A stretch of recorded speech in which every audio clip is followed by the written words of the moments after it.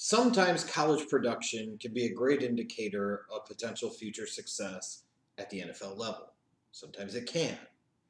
And sometimes it doesn't mean two hella beans in the grand scheme of things. Just because a guy was productive at the college level, it could have been based off of the way he was utilized in that system. It could have been the level of competition or the lack of level of competition they were going against. It was the fact that they did some things that allowed them to put up some numbers, but it doesn't mean they showed up on a consistent basis on film. So you have to be careful sometimes when citing how productive a player is as to ultimately being an indication that they will be successful at the NFL level. It doesn't mean they can't be, and it doesn't mean it doesn't happen. But you think about so many of these air raid type of quarterbacks over the years that have flat out not panned out at the NFL level. The old run and shoot college quarterbacks, the Andre Wares, the Ty Detmers of the world, the David Klinglers, put up massive numbers in college and didn't pan out. I think of the defensive end position. I think going back in the day, if anybody remembers from Virginia Tech, Corey Moore, he was a stud at college, but he was also like a 6'1", 212-pound defensive end. He had no real chance of making it at the NFL level. Incredibly productive college player, a legend in the grand scheme of his program. Even if people don't talk about him, he was still a legend to this day, but had no real chance of making it at the NFL level because it was an entirely different game. Incredibly productive. Doesn't mean that production in any way was an indicator or bearer of potential future success at the NFL level. And when I look at a guy like Derek Barnett on film, that's what I have to balance is the college production in arguably the best conference in the country indicative of potential star power at the NFL level? Or is it about that he took advantage of some situations and put up some decent numbers, but finding a clear cut fit at the NFL level is a bit of a challenge?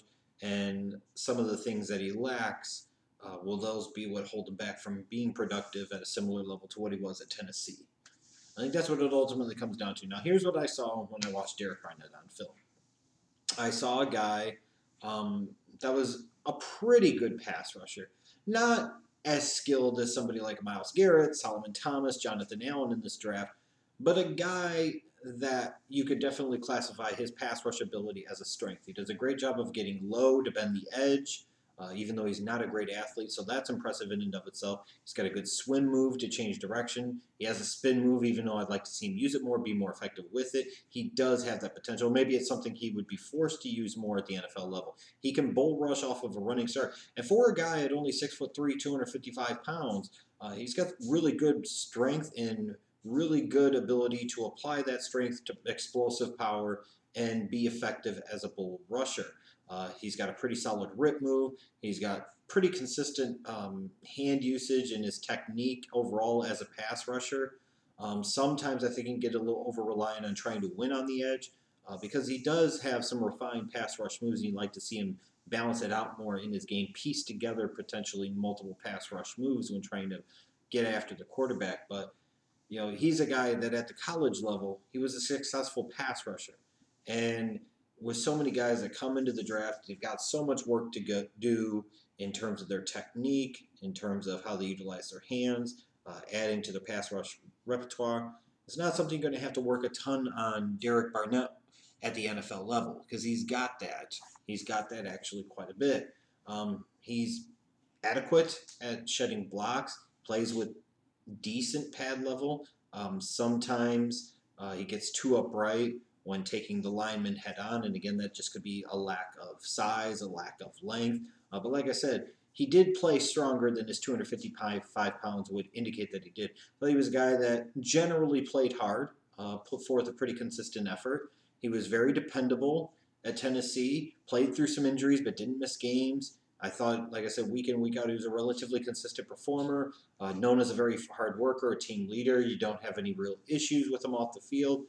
When you look at a guy like Derek Barnett and all the hype in the SEC talking about a Myles Garrett and so on and so forth, you see a guy like Derek Barnett who went out there with all that massive media attention and was able to be a very productive player and able to get the job done. And you look at a type of guy like this and you see a play hard, work hard, try hard type of guy, and you want him to succeed at the NFL level.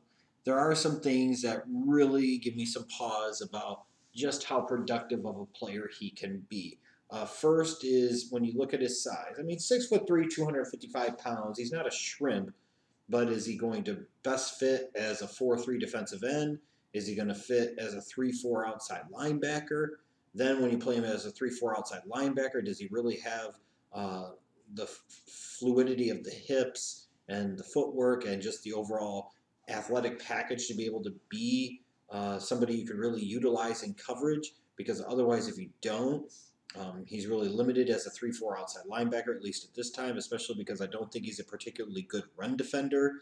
He can really get engulfed sometimes when he tries to anchor. He's good in pursuit, but he really struggles at times, I think, to set the edge. Loses contain sometimes.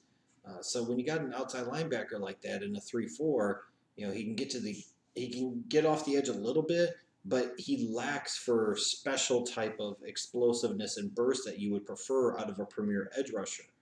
Um, he can sometimes win with speed and quickness, but it's not anything that shows up on a consistent basis, believe me. And it's one of those things that jumps out to you on film, especially when you watch a guy like a Miles Garrett, you watch a guy like a Solomon Thomas, you watch some of the other guys, even like a Taco Charlton. Uh, when they fire off the ball, they really fire off the ball, and they've got explosive burst. And Derek Barnett doesn't have that.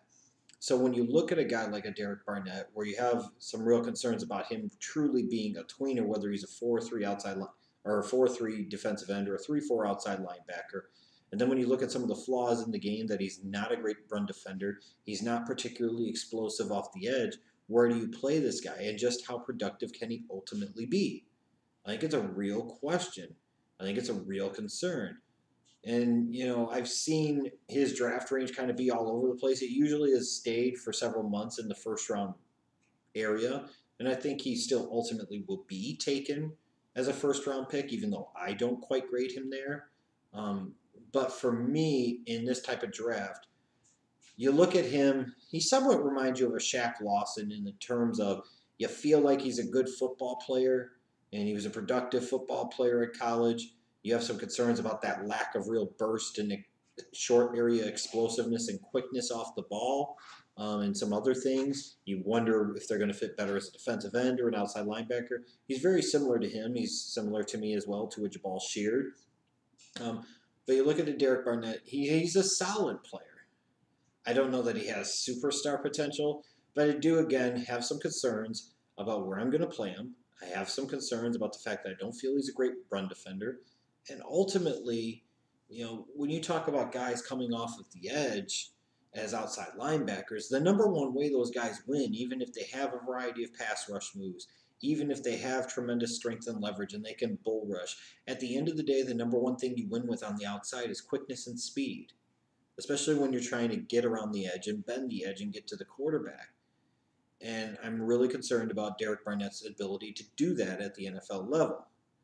Now, come the second round, I would gamble on that production and hope that I could figure it out and hope that he could figure out a way to compensate for that lack of real explosiveness. But again, when he doesn't have that explosiveness, speed kills. We've heard this saying for a long time. Speed kills in football, and it absolutely does. Quickness and speed and explosiveness can really trump all or most. You know, mental aspect of the game is important. Solid fundamentals is also important. But, if you miss it all with your fundamentals and you're not a great athlete, then you're in trouble. You can miss on some of your fundamentals and be a great athlete and compensate for that. And to me, Derek Barnett has to be borderline perfect with his technique at the NFL level to be near the type of producer that he was at Tennessee, and I just don't know it. I see it. And you can look and see that I gave him a grade of an 85.5. I think he's a second round pick type of guy. I wouldn't take him until the middle to low portion of round number 2. There could be a team that ends up gambling on him in the top 20 because they like his makeup. They like the fact that he showed up to the combine, and even though he was under the weather, he sat there and still performed, even though, again, you're talking about a guy at 255 pounds that ran a 4.9 when you're seeing several other defensive ends run in the 4.6, 4.7 range. So I'm concerned. I look at him and I'm like, this could very well be a case of a very productive college player that has a lot of bust factor at the NFL level. I think, though, if he gets to the right team, the right scheme, and they figure out how to utilize him and they coach him up a little bit, I think he's the type of guy that could be an 8 sack a year type guy, but I don't envision him having Pro Bowl or All Pro type of potential, and hence why I don't have a first round grade on him. Good player, some real areas of concern. I just think when some of the mock drafts where I've seen him going in the top 10 or top 15, and at the end of the day, he still could end up going in the top half of round number one. That's just a little rich for my blood personally.